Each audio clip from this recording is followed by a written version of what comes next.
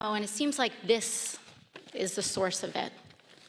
And it seems as though, Mr. Homan, that you are the author.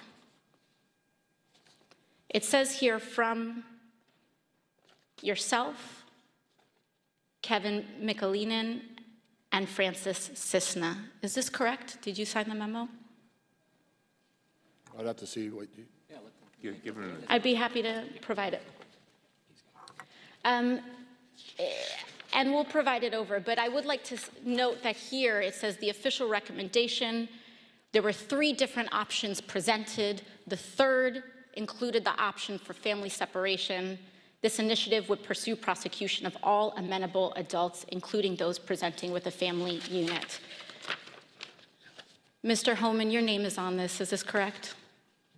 Yes, I signed that memo. So you are the author of the family separation policy? I am not the author of this memo. You're not the author, but you signed the memo. Yes, a zero tolerance memo. So you provided the official recommendation to Secretary Nielsen on for the United States to pursue family separation. I gave Secretary Nielsen numerous recommendations on how to secure the border and save lives. But it says here that you gave her numerous options, but the recommendation was option 3, family separation. What I'm saying, this is not the only paper where we've given the Secretary numerous options to secure the border and save lives. And so the recommendation, of the many that you recommended family separation. I recommended zero tolerance. Which includes family separation. The same as is with every U.S. citizen parent gets arrested when they're with a child.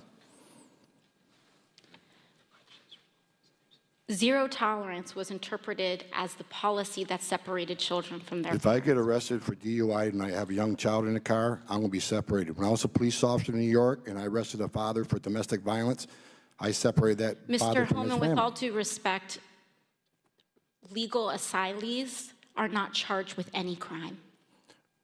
When you're in the country illegally, it's violation 8 United States Code 1325. Seeking asylum is legal. If you want to seek asylum, you go through the port of entry, do it the legal way.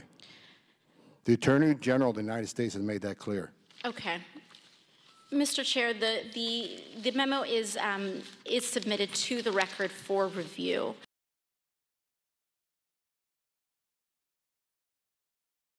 Am I the reason you get stoned every week now? Built up integrity, got you texting, emailing me, wanting me to feel with you. Baby, just face reality, move on. Sometimes it's hard to face reality.